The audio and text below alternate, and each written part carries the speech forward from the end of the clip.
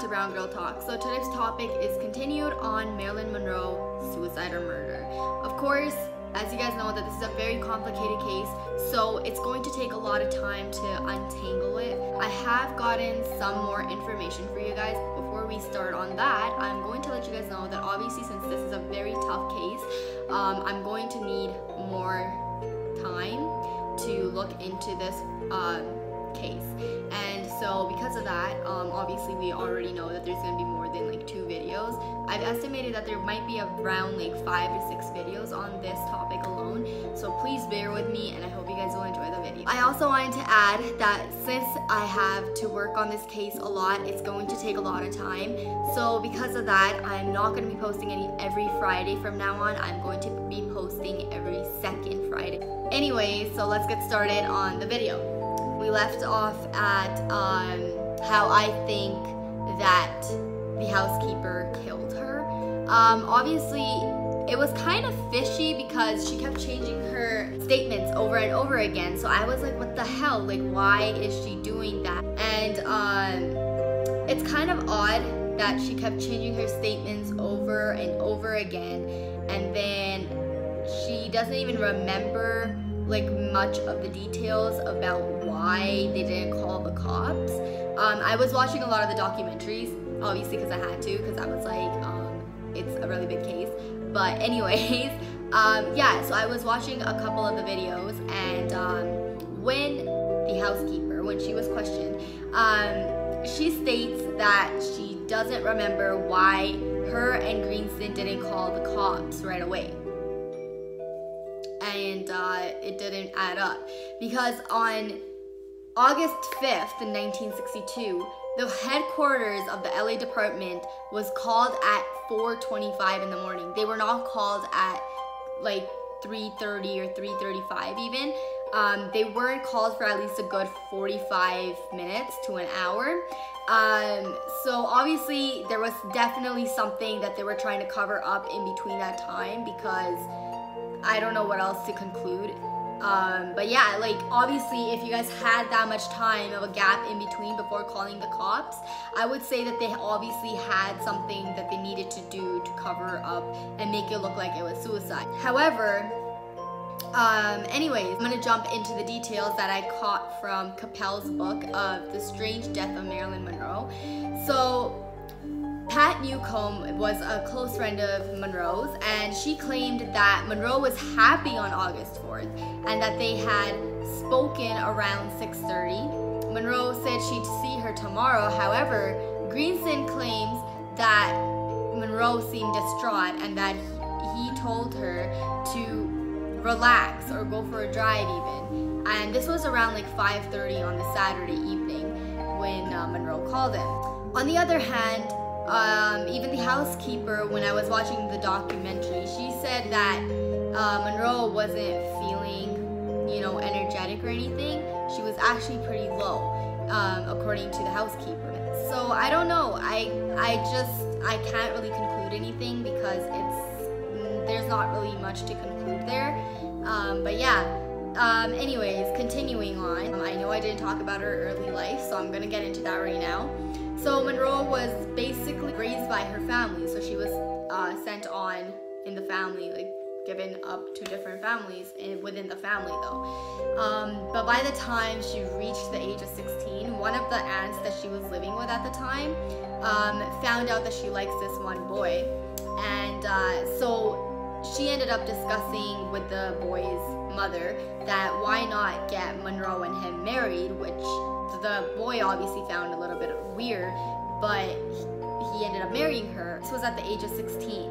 She eventually married and she got out on her own and everything, and then she ended up getting into the modeling industry, and from there her career towards acting hit on. And yeah, so on Sunday, August 5th of 1962, Engelberg signed Monroe's death certificate. But here's something interesting that I found while doing the research, that Engelberg was actually a member of the Communist Party. And this was claimed by 3 different witnesses. I don't know why Monroe would be a part of a communist or even like be friends with a communist member. I haven't really done proper research into that because I didn't really get time since obviously I had to do the filming as well. So I will do more research and I'll get into it more later. But I just found it really odd that she's friends with a person from the Communist Party. So yeah, I don't know if that's true or not, but when I find out, I will let you guys know. Anyways, so on the day of the death, they discovered that 2 days before Marilyn died, that Greenson prescribed Marilyn 25 capsules of Phenergan. I don't really know what they're used for. I think one is for anxiety and the other one was for stress or something. And it was about 25 mg strength. And he also prescribed her 25 capsules of Nembutal. Monroe was actually trying to get off a specific medicine, which the name is really complicated for me to say, so I'm not even gonna bother saying it. And this was according to Greenson that she actually wanted to quit. But according to another one of the physicians that Monroe was getting a treatment from, he was prescribing her that exact medicine. And what I didn't understand is that if Monroe wanted to get off the medicine, why is the other physician still prescribing her the same medication?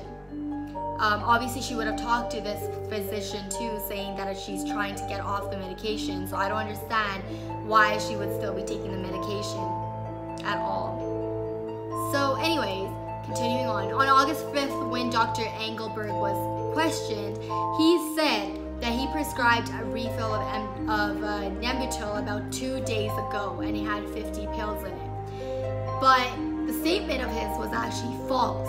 And the reason for that is because on August 3rd, she was prescribed 25 pills. And she did not get a refill because when you get a new prescription bottle, there's a different number written on there. So obviously they knew that it was definitely not a refill.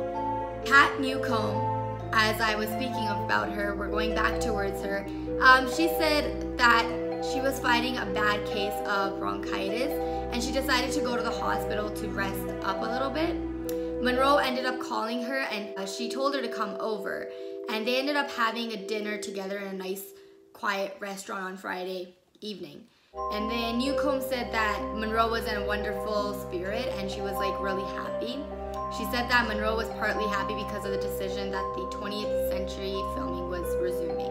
So now I'm going to jump in towards August 4th. Okay, so this is on Saturday evening, and Greenson had a difference of opinion on the Saturday evening kind of stuff that happened. So on Saturday evening, apparently Monroe called Greenson and said that she wasn't being able to fall asleep, and this was around 5:15. And the weird part is that her friend Newcomb, Pat Newcomb, is over at her house.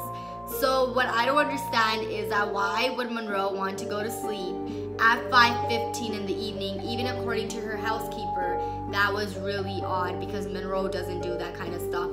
And so like at 5:15, apparently she called Dr. Greenson and she was like, I can't fall asleep, so can you come over? But her friend was there too.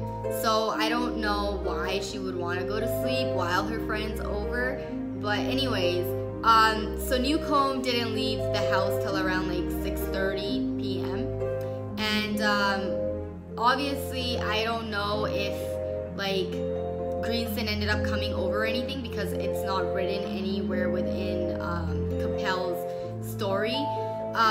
So I don't know if he ended up coming over, but if he did, here's the thing, because if he did, because obviously according to the police, Monroe died at around 8 p.m. So, and Greenson claims that Monroe's, like the treatment that she gets, lasts at least an hour and a half to 2 hours long. So if he was there, that means that Monroe died in his arms, basically. So I don't know if he was actually there or not, but if he was, then obviously she died while he was present. Anyways, wasn't, obviously she died while he was present. Anyways, so going back towards what I was saying, that she was actually deceased around 8 p.m.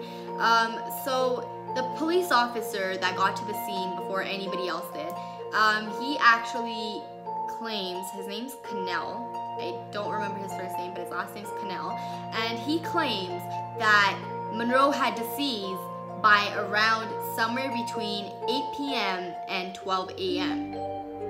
So here's what I found really interesting is that, first of all, if she died around that time, what was the housekeeper doing at all? Like, in her statement, according to Cannell, like when he questioned them, Marie's statements kept changing, first of all, which I just don't understand why. Obviously it's a cover-up, and I don't know what to even say. So when Cannell questioned her and Greenson, because they were present at the scene at 4:25 in the morning, and that's when he arrived actually at the scene, but when he questioned them, Marie's response was that at 10 p.m. when she checked, Monroe's doors, like the door's locked and the light's on, and there's like a cord coming out from underneath the door that is connected to the wall. And usually Marie says that before Monroe sleeps, she usually disconnects that wire so that the housekeeper knows that she's asleep. But Marie said that she was her phone line was connected, so obviously she thought that Monroe was awake and she's on the call with somebody. And then in her second statement, she changes it, and then she's like, I went at midnight to check. Then in her third statement, she claims that she went at 3 in the morning, and then she saw that her room's door is still locked, the wire cord is still there connected to the wall, and that the light's still on. And then she said that she walked around and checked from her room's window, and she saw that Monroe was lying in a very unnatural kind of way, and then she ended up calling Greenson. But before she said Greenson, she actually claimed that she called Engelberg, and then she called Greenson because Engelberg told her to call Greenson.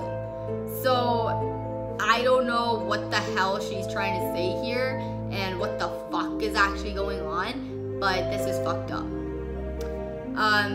Anyways, so when she, according to like Marie's statement, Monroe actually was lying on her stomach with a phone in her hand.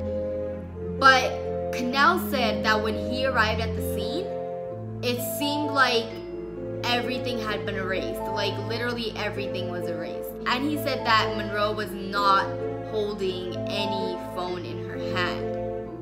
So I don't know who's telling the truth and who's telling the lie here, but if anything, the evidence has been tampered with. That's what I'm gonna say. If the phone was in her hand when Marie said that she saw that the phone was in her hand, then that means that somebody removed the phone from her hand. It could have been Greenson, could have been Marie, or it even could have been Engelberg. None of us know because obviously we weren't present at the scene, so no one knows. Anyways, when Cannell questioned both Marie and Greenson, like why the police wasn't called right away, both of them actually tried to avoid the question. Neither of them tried to respond to it, and then Greenson eventually stepped forward and he spoke up, and he's like, well, because we needed permission from the studio before we could call you. Obviously that's bullshit. Even Cannell says that. He's like, it's just completely bullshit because you guys don't need permission from like the producers to let us know first. Like that's fucked up.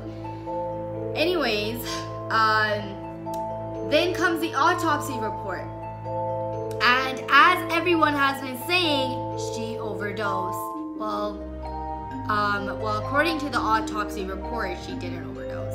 So the autopsy took place at 10:30 in the morning on August 5th. And this was performed by, I think, Dr. Noguchi. I don't know if I pronounced that wrong. But he claims that the stomach is almost completely empty. The contents are brownish mucoid fluid, and the volume is estimated to be no more than 20 cc. There's no residue of pills, as you can note down. There is he literally says that there's no residue of pills within her body. So why did they write that she OD'd in the autopsy report? That's my question. Secondly, here's another question is, Monroe clearly died around 8 p.m. and between 12 a.m. But the coroner's office wrote that she died at 3:40 in the morning. Why? I honestly don't understand why they would do such a thing like that, because obviously they're trying to cover up for somebody, and this person is very smart for the way that they got away with this murder. Okay, first of all, that's what I'm gonna say, is that whoever actually killed her was really, really smart. Obviously, they had it planned out.